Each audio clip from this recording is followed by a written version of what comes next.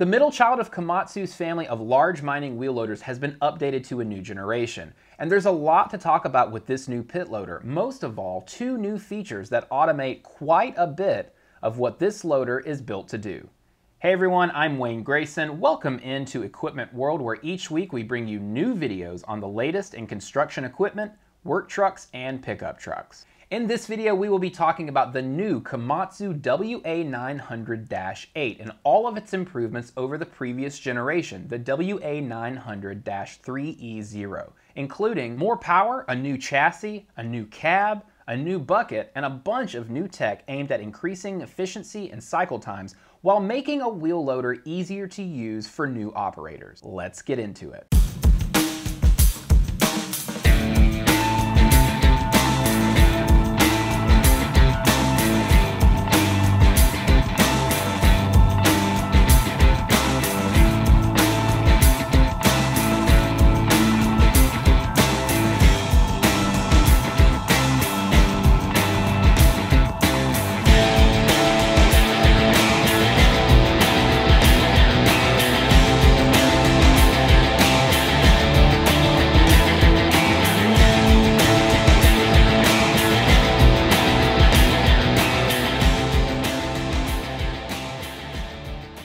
Because the WA900-8 is built to thrive in quarries, let's start with the improved durability of this machine. Komatsu has redesigned the chassis of the WA900 with a new front and rear frame. They've also rebuilt the Z-bar loader linkage, and the changes add up to what the company says is the most durable chassis in this model's history. Weighing in at 256,618 pounds, the WA900-8 is built to load haul trucks between 70 and 150 tons. Specifically, Komatsu says this is the perfect machine for loading in limestone pits, thanks to an all-new bucket design that achieves higher and more consistent fill factors. This new loader is powered by a 12-cylinder, 899 horsepower Komatsu engine, making it about 5% more powerful than the WA900-3E0 that it replaces. The Tier 4 final engine employs dual diesel particulate filters and does not require diesel exhaust fluid, or DEF. Thanks to that extra power and the addition of Komatsu's smart loader logic system, as well as load-sensing hydraulics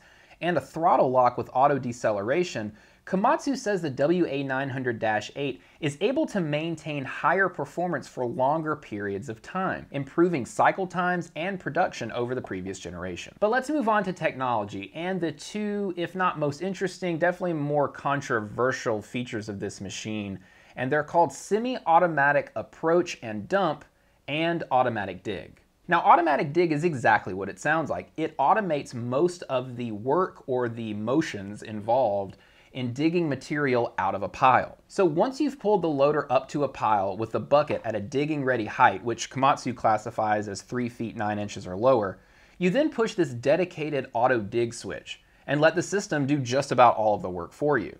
An automatic kickdown switch can lower the machine into first gear, and as you push the bucket into the pile, the system automatically curls the bucket to collect material before lifting the boom back to horizontal. Of course, there is a limitation to this system. Komatsu says that auto dig works best when you're working with a uniform material such as stockpile. And they note when you're working with blasted material or bank material, most operators should keep the feature turned off. Now, moving on to semi-automatic approach and dump.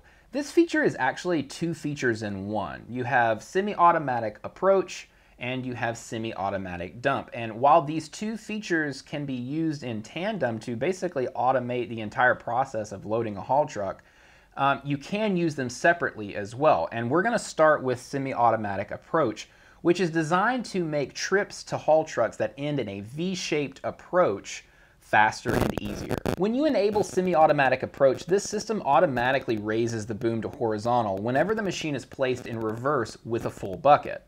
And once you move the machine forward toward the truck, the boom is raised to an upper stop point that is preset by the operator.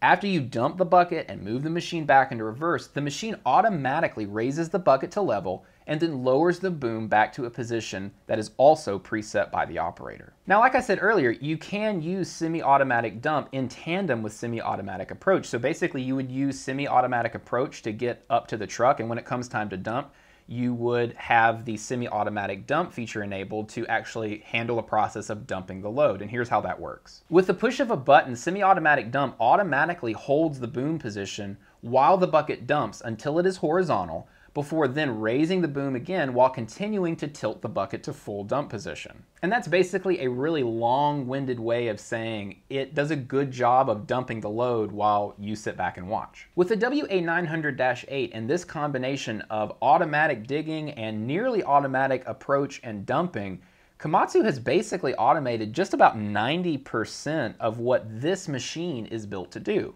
And for any operators of this machine that choose to use all of these new automation features, all it basically leaves them to do is steer the machine into and out of a pile and basically make sure that they don't tip over the machine somehow on the way to the haul truck. Of course, most operators worth their salt won't use any of these new features, which is fine because Komatsu says they are primarily intended to get new operators into these machines and operating them efficiently in less time. However, Komatsu does hope that some veteran operators out there choose to take advantage of these new features, and that's because veteran operators more than anyone know how repetitive and tiring operating a wheel loader can be during a full workday.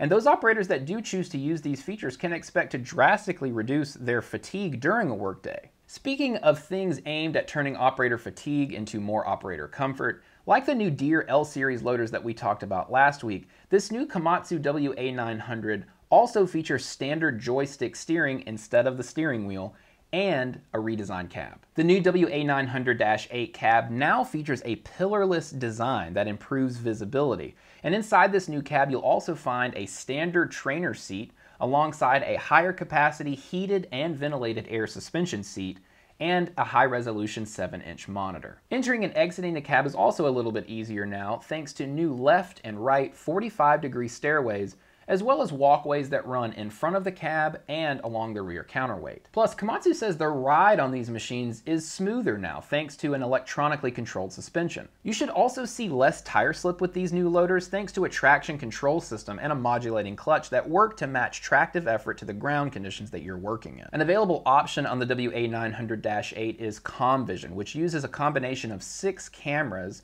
to give you a bird's eye view through the in-cab monitor. The system also monitors your surroundings and can sound an alarm when an obstacle or a coworker is detected in the work area. The WA900-8 also has several improvements and new features aimed at making maintenance and daily checks of the machine easier. These maintenance-focused features include the stairways and catwalks that we mentioned earlier, also a swing-out reversible hydraulic fan for radiator cleaning, battery and starter isolators, a machine immobilization switch, a ground level service center for access to drain and filter ports for the transmission, hydraulic, engine oil, and coolant, and live oil sampling boards, a centralized station for oil, fuel, and CCV filters with standard LED lighting, and a fast fueling system. Plus, Komatsu says you'll no longer need a laptop when troubleshooting your machine, as the new WA900 displays its machine diagnostics on the in-cab display. A cold weather package is also an available option on the WA900-8,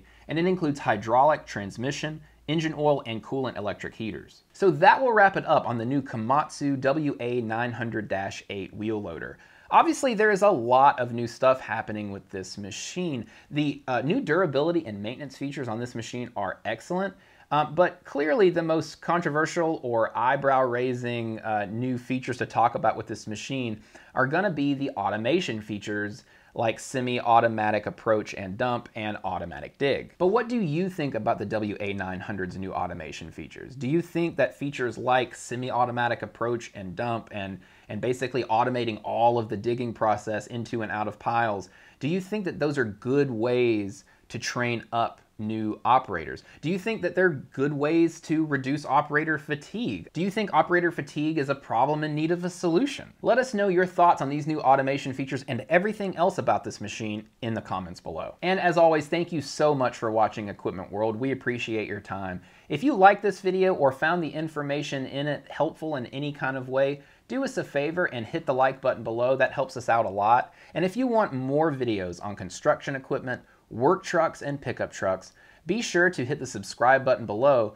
and turn on notifications so you're receiving up-to-the-minute alerts whenever we drop a new video. Thanks again for watching, and we will see you next time.